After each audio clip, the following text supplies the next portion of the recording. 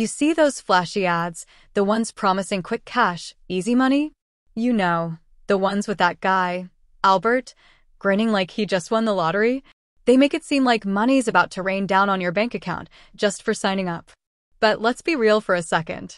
Does Albert actually send money to your bank account? Think about it. If it were that simple, wouldn't everyone be rich by now? There's gotta be a catch, right?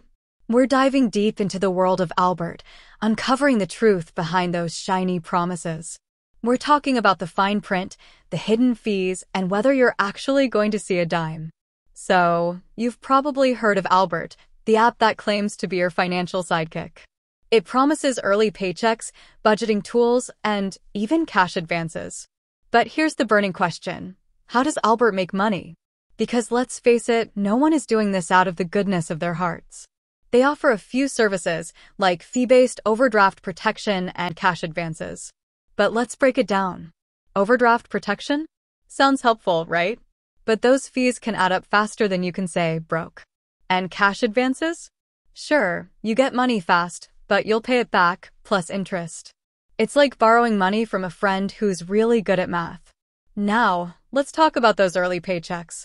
It sounds like a dream come true, right? Get your money before payday? Sign me up. But there's usually a catch. Some services charge a fee for this, and others might hold a portion of your paycheck as collateral. It's like getting a loan, but with extra steps. So, does Albert send money to your bank account? Technically, yes. But is it free money? Absolutely not. It's a financial tool with its own set of pros and cons. It can be helpful for managing your money, but it's essential to understand how it works before you dive in. Don't get me wrong, budgeting apps can be game changers. But remember, they're tools, not magic wands. You still need to put in the effort to make your finances work for you. So, before you sign up for anything, do your research. Read the fine print, understand the fees, and weigh the pros and cons. And remember, financial freedom isn't about getting quick cash, it's about making smart choices and building a solid financial foundation.